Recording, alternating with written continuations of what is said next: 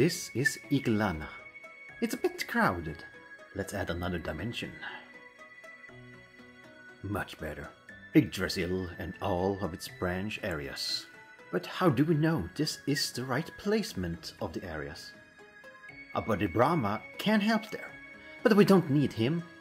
It can be puzzled together by just looking at how you traverse the world. Let's start with Yggdrasil, starting at the roots. We can travel between the areas by simply using ladders or falling. Easy peasy. The roots of the goddesses of fortune, Skuld, Verdandi and Urd, connect to Unthan, Immortal Battlefield and Icefire treetops respectively, which represent the goddesses' aspects of the future, present and past. Next, the front side. The front side areas is connected to Yggdrasil through the soul gates. For this, we don't care about the gate's exact placement within the rooms, as we're staying on the game's 832 by 448 grid, so the important part is that we overlap the rooms.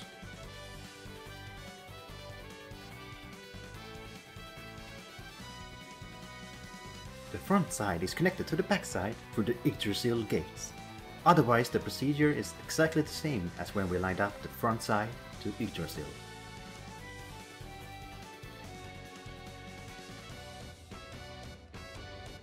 The exception to this is the eternal prisons, Doom and Gloom. But we have another factor to help there, the Corridor of Blood. Now that we have lined up the front to the back, the blood gates are magically placed in a beautiful, although admittedly very slightly elongated, hexagon. We can use the bottom two blood gates to place Eternal Prison Doom on the diagonal between them. Which not so coincidentally makes Doom nuzzle in perfectly with Gloom, a match made in heaven. With the Corridor of Blood aligned, the seal is active,